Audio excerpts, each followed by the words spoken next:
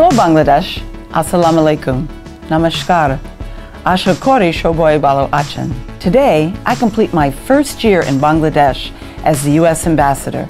The time has passed so quickly and has been both professionally and personally rewarding, as I've seen firsthand how our strong bilateral relationship continues to grow, and have seen firsthand so many collaborations, from launching the 9th season of Sisimpur to handing over the 2nd U.S. Coast Guard cutter. I've had the opportunity to experience the richness of Bangladeshi culture. I celebrated Poila Falgun and Novoborsha. I tried my first Pantavat, recited a Bangla poem for Bangladesh's Victory Day, Shadi Nota Tumi, and waded in the sea of the legendary beach at Cox's Bazar.